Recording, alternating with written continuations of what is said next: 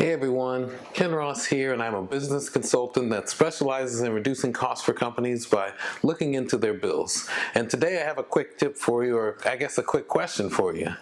Do you know what the number one reason most people don't do networking very well, or as they say, I suck at networking? You want to know what it is?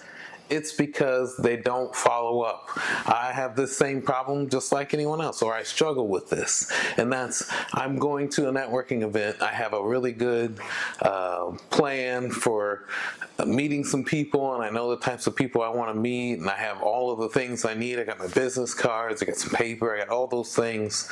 But I fail to follow up. Part of what you really need to do when you go to a networking event is you need to have a plan of execution. And you need to have a follow-up plan, and that's once I find a person that I really think I have a great connection with, and don't overwhelm yourself, right? Don't overwhelm yourself by having more than one person to follow up on. Just say, I'm going to follow up with at least one person, and this is how I'm going to follow up with that one person. And it may be that, you do collect multiple people's information, or you do have multiple really good connections, but in order for a networking event to become a good event for you, in order for it to actually be something worth your while, you need to be able to follow up with people, and you don't need to overwhelm yourself. So set yourself a goal before you go into the group that says, I'm going to follow up with a person and I'm going to do it a specific way.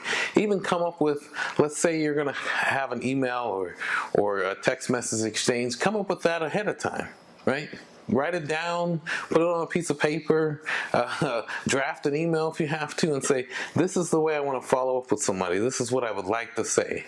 Have it prepared ahead of time, because if you can do that, you'll get a better connection, and it'll be worth your while. You'll find that your networking events are worth spending time doing.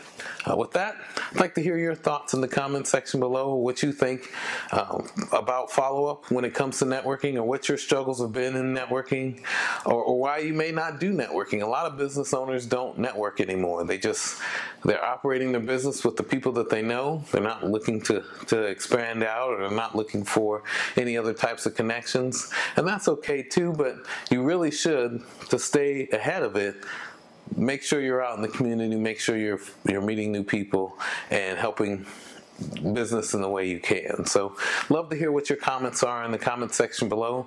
Would love if you like or subscribe to my channel as well, and tell your friends about my videos here. I'm really trying to publish a lot of different useful content for business owners in order to help them grow their business. And so with that, I am Ken Ross. Please visit my website, IamKenRoss.com. Until next time, I'll see you around.